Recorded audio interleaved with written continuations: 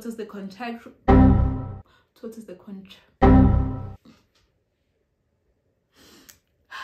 contractual side of architecture. How did I even think of this? I am so creative. I even remember asking my friends, like, should I go and ask if they did a mistake? Like, Mbali, rate yourself. Like, you are that girl. Okay, yeah, it's recording. Ooh, I look so damn fine. Gorgeous. Hi everyone, welcome back to my channel. My name is Mbali. But for those who are new here, you can call me Mbali STM, or to my favorites, you can call me Brazilians. And I know I've been gone for a million years. Life got busy. I really got busy. These things happen. Great news though, I've been working and I'm proud to announce that I am one of the top 10 finalists for the Nando's Hot Young Designer competition, and hopefully I'll be able to take you guys through the journey with me. I'm so excited for the opportunities that I will be given, for like the journey, for the exposure. So I'm really excited about that. And your house is done, guys. So I have been done with the renovation for almost a month now, but I've been pretty hesitant about sharing it because it's not actually completed. We decided to divide it into 2 phases. I am going to drop the video this September, so keep your notifications up. And if you're new here, we do everything lifestyle, DIY and design. So I greet you all in the name of Mbali the designer. Okay, so it's been a pretty long journey getting here. It hasn't been easy, but I know that I'm meant to be here. So I wouldn't necessarily say that I am deucing out of architecture, but I am choosing to go on more of like an interior architectural journey. So yeah, so we are going to be taking a look at my undergraduate portfolio. So this is my architectural undergraduate portfolio. I have 2 portfolios, one for architecture and one for interior architecture, design and furniture. So this is what I produced at the end of my 3-year undergrad degree at Wits. Apparently you have to always say that. I'm just going to speak about the modules that I found interesting. Apart from, there are boring modules and you just have to stick through them, right? But this is all about the fun stuff. So first year we had, it was a module called structures, and we were required to actually build structures. Pretty self-explanatory. We had to build structures. So I'm gonna talk about two structures that really like were prominent in my journey. I would say the first one being the structure that we had to make out of paper and glue, completely out of paper and glue. There's no screws, there is no hot glue, and they just wanted is either cold glue or Pritt. So they were very strict about the type of materials we could use. But then the group that I was in, we decided to make, it was like a tower. It was maybe we can say 1.8 meters. But one thing that architecture taught me is that you have to work in groups and you can't finish a project alone. It's no man is an island. And yeah, I do have a picture of it from first year. And the second prominent module that I really enjoyed, and I would say launched my career as an interior architect or a designer of some sort. Actually, you know what? Rate yourself, girl. As a designer. Hello. And that was the elective that we had to choose in second year. So there was the film elective, furniture elective, photography and mapping elective. So furniture, film and photography, self-explanatory. That's what we did. Most of my friends did film. Lufuna did film, which shows in actually the content that she creates, so you can go check out her Instagram page and follow my girl, please. And then the mapping students were basically doing sort of like the urban designer side of architecture. So I'd say if you'd want to have a career in urban development and planning, probably choose mapping as a second elective. If you are obviously at Wits, I don't know how other institutions do those type of elective things. So yeah, without rambling too much, I think I spoke too much. Let's just get right into it. So this is written my undergrad portfolio, and in some sort of way it's always stayed like this because it's not so different. So this is my past one, which is yellow, and I wanted to draw the attention of my potential employer, and it worked. And the one that I have now from post-grad is actually orange. So it went from yellow to orange. Sorry, my bad, it's green now. So yeah, I keep it very simple. And then you have a resume page. So on my first page we have so please excuse me because I'm looking down on my portfolio, the paper one. So on my first page we have a video that I did with a good classmate of mine, Kagiso, who's also an amazing artist, and he directed this video. I just came with an idea and he just directed everything, took the shots and everything, and it was perfect. I've got the highest mark that I've ever got in my entire life. And to a certain point I thought that maybe they did a mistake. I even remember asking my friends, like, should I go and ask if they did a mistake? Like, Mbali, rate yourself, like you are that girl. Basically you have to talk about the change that you want to make in architecture and what you believe and what you stand for in the industry that you're working for. So yeah, I'd advise you to go watch the video. I'm gonna link it down below to a page that I only use for school purposes. And then we have the resume page, which has a picture of me. And one day one of my good friends told me that this picture is way too seducing to be in my portfolio. I'm like, told me I should use a more professional picture. I'm like, comment down below if you agree with him. I think it's nonsense. I look amazing.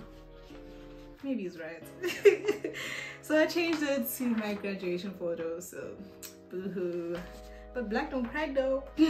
Coming on to the first page, we are going to be talking about traditional nostalgia, and this is one of my beloved projects. Like I did say, I took a furniture elective, and this is the chair that I came about. I really did not want to do things the hard way. I did not want to do things by myself, because one thing I noticed is, like, there are hard workers and there are smart workers, and I chose the smart path. There was no way I could have welded this by myself. There was no way I could have covered these cushions by myself. So I got people to do it for me. Basically had the drawing, construct, direct, boom, bang, done. You know? I don't know if I said this before, but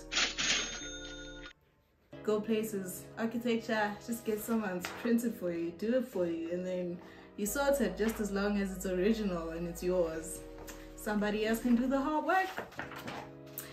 Yeah, but sometimes you have to do the hard work by yourself. Like these 200 drawings, they took people out. People were stressed. So these are 200 thumbnail drawings that I had to do also in third year, and we basically had to sketch 20 different buildings, so 10 being buildings that inspire us, and then 10 being buildings that we did. So we had to represent it in a very abstract way, and it had like different categories like concept, sites, geometry, structures, blah blah blah. I won't get too much into it. All I know is that I was done. Me, Mbali the procrastinator, was done way before time, and I think I surprised myself, and I really enjoyed it, although my hands were paining. But it's very nice when you look at them together, not singly. Like, ooh, if you look at them one by one, you're like, what is going on? What is going on? I still have these sketches, and I think I'm gonna keep them. I always knew that I was gonna keep them. So yeah, and then on to the first project, which was my final project for design, and this is the project that got me my job. This is the project that got me my first job. Forever be proud of that. I'm very amazed at that I was able to come up with this type of concept. And if I tell you guys that this building was designed, obviously you can see it, but then if you don't know, then you don't know. But this building was designed in 6 hours. It was designed in 6 freaking hours. Architects are magicians. And that time I was at my lowest point. I knew construction, I was not doing well, and I think one of my friends told me that I'm gonna fail, and I cried my eyes out, but then picked up my socks and decided to start a whole year's work within the last 24 hours of presenting the next day, and I pulled it off like I usually do. I don't know what I'm doing. I'm gonna talk a little bit about it. So it was on the site of the market square. There's already an existing library, so this building was a hybrid of a library and a theater, and 3 theaters underground. So by number 1 is where you enter, so you can either choose to go to number 2, which is the amphitheater, which has a stage that is facing outside, and that stage has a stage inside, so you can open the curtains and it's going to be a shit stage. But then also there's another theater inside, and in that theater there's another theater downstairs. I'm like, how did I even think of this? I am so creative. So that is my building, which is JPLC. I named it JPLC for Johannesburg Johannesburg Public Library Center. So yeah, I enjoyed how everything came together, because before that, shambles. And then we have another project called Kokopanong. This was when I was starting to learn Rivet, and it actually does show, because sweetie, why are there wooden glasses over here? Why are the glasses made of wood? Njani? How? Yeah, guys, I'm gonna talk about the layout. I think my strength, my design strength is actually planning out things, but then I don't necessarily think about how they're gonna look in the end. So I think this building turned out hideous outside, but then in terms of like layout and how you can get from one point to another and how things are grouped, perfect. Master of concept, but I can't present it. And I sort of have this thing with like slopes, so I'm gonna show you just a long section throughout the building. So number 1 would be the reception, and then you go out to the courtyard, and then from the courtyard you get into the bar, which is number 3, and then number 4 is the restaurant. So as you're going, you're sloping down, and the site was at Pretoria. And as you can look at my ground floor, everything was like laid out and it looks like a bird. So one of my lecturers were like, you should have named this place after a bird. It's like, ooh, child, I didn't even notice that. But then kudos to me. Afterwards is a building that is just terrible. Guys, I was learning how to use Rivet and how to render. I remember this was a 2nd year project, and this was when things were starting to click in terms of architecture, because first year, down the drain. First year we were all confused, but 2nd year was when things were starting to click. And this is called the Tetris building. The Tetris building meaning literally Tetris the game and how the blocks intertwine. So if you cut this building in elevation, it will actually, oh child, not my portfolio falling apart. Oh ma'am. Okay.